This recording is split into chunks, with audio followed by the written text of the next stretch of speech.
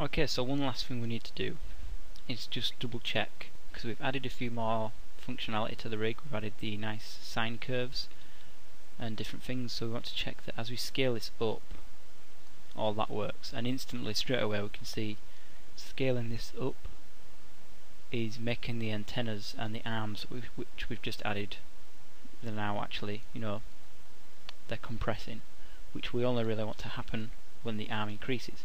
But if you think about the connections, it's a set driven key. As this distance increases, it's going to switch on that blend shape. So by scaling up the rig, we are actually scaling up the distance dimension tool.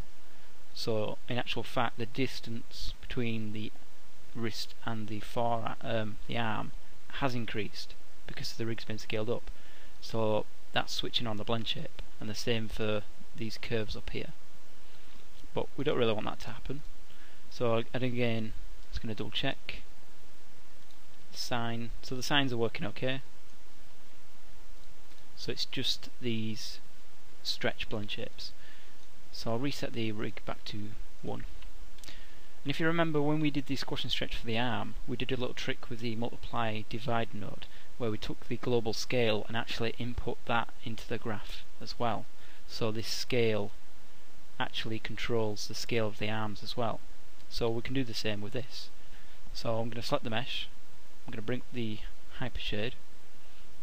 With the mesh selected, I'm going to take its blend shape, copy the name, paste it into select it, and I'm just going to go graph input and output connections. I'm going to get this big massive graph, so don't worry about this. We've got all the joints in here, so there's quite a few joints on this skin. So pretty much everything that's going to affect this blend shape.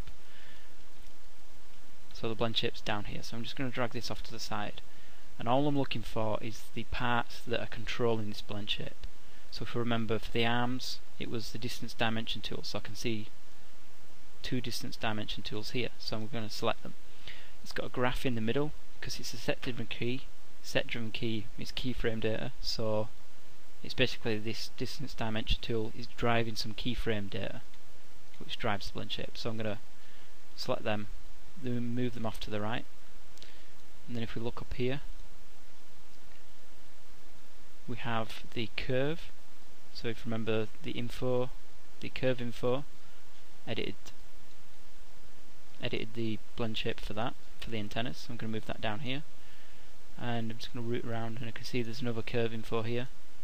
Drag that over here, and I'll select the rest of this graph, and just go graph, remove selected from graph. Do the same with these down here, and hit F to frame up on these. So I'm just going to arrange these into the graph again. So we've got the left antennas, the right antennas at the top, and the right arms at the side. Okay, so you can see what's going on. So we have the driver, which is these distance dimensions, and the curves for the antennas, and they are just driving these graph nodes, these nodes here. And if we double click on them, we can actually see in the attribute editor, all it is just a couple of keys, which also means if we go to render animation editors, graph editor, it is just a bit of keyframe data. And instead of time at the bottom, you can see down here we've got the actual curve info .arc length. So instead of having time along the bottom, it's an actual attribute. So we're going to do the same what we did. I'm going to select the global control, graph, add selected to graph, because we want the global scale attribute to bypass this. So what I'm going to do is, if we increase the global scale by 2, what I want it to do is actually, divide the length of these by 2. So that way we're working with the original length. So as we scale the rig up, it's gonna. So if we scale the rig by 2, it's also going to scale these distance dimensions by 2 and these curves by 2. So we're getting double the amount. So then if we actually take that, divide it by 2, we're getting back to the original amount. So to do that, multiply divide node, I'm just going to duplicate one of these for each corner. So I'm going to double click on this. I'm going to set the operation to divide on each one of these multiply divides.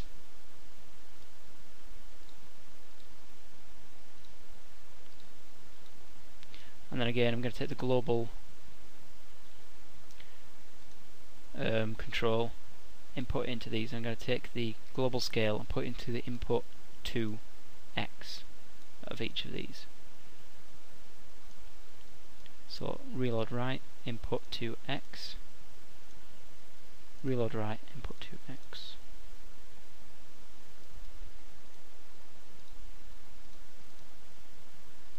Okay, so we've got the global scale attribute in there. So now what we need to do, instead of this curve going straight to this node over here, which is the set-driven key, I'm going to input its arc length. So I'm going to right click arc length and then left click input 1x. So you can see here we're dividing the arc length by the size of the rig. So if the rig has doubled up twice, so if the rig increases by 2, it's twice the size, it is going to make the actual curve twice the size. This is going to be about 18 point whatever, and then if we divide that by the global scale, which if it's been doubled, that's going to be 2, so we're halving it again back to the original value. So that way, no matter how big we make the scale of the rig, it's going to be dividing it by itself, bringing it back to the original value.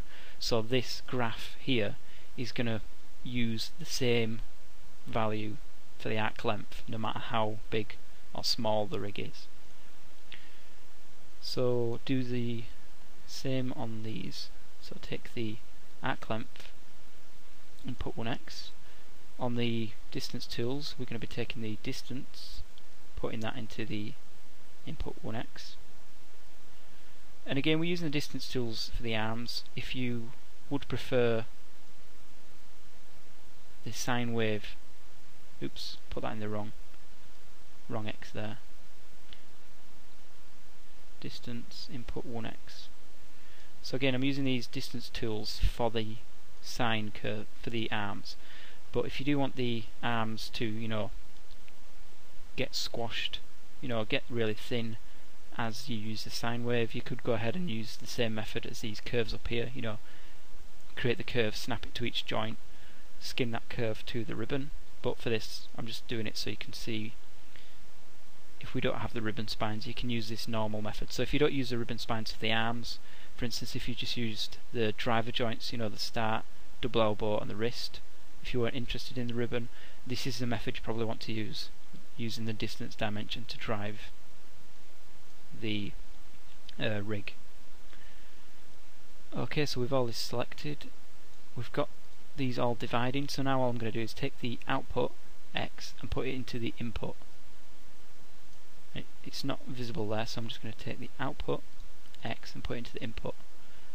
And if you're unsure what to connect, we're basically bypassing this connection here. So I can see that it's taking the distance dimension shape, and if you read the name, it's going into this node here, the dot input. So all we're doing is overriding that dot input. So I'm going to drag and drop over, taking the output to the input. Do the same all along here, over, output x into the input, and the same here, output x to the input.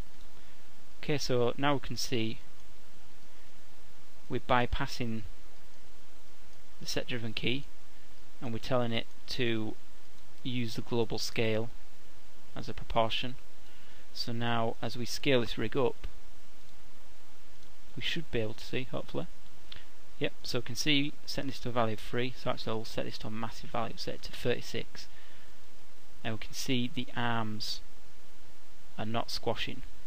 And if we just look at the graph here, what I can see, so this is the right dimension over here, we can see that it's taken this massive value, which is now the new distance between the start and end of the arm, and it's dividing it by 36, which is going to give us the original length of the arm if this scale was set back to 1.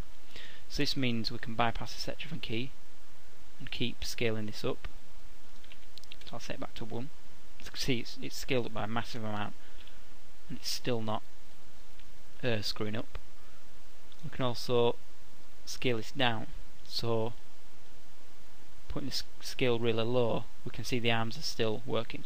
And actually, just to check this, yep, we can see the squashing and stretching as normal. So say squash and stretch, the arms start to bend, so there's no real squash. For these antennas up here, what we could do is do the same, add another blend shape, but the reverse. So as these antennas squash, you could add like a big bulgy sort of blend shape in there, so as it comes down this actually bulges out. But I'm quite happy with just keeping it at that.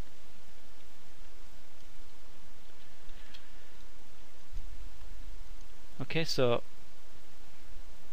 I want to go in here and we'll probably want to start renaming these. So MD underscore, this is the right underscore antenna,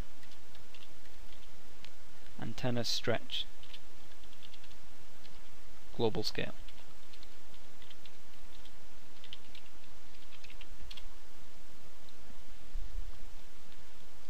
This will be the left. This will be the left instead of antenna. This will be the arm.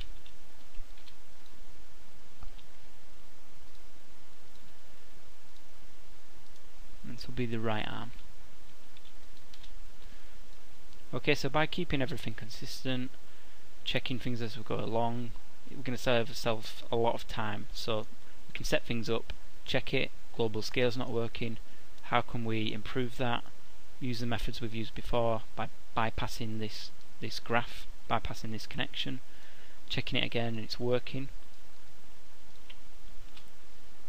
And we'll just see. So again, going through that range of motion, everything's working again.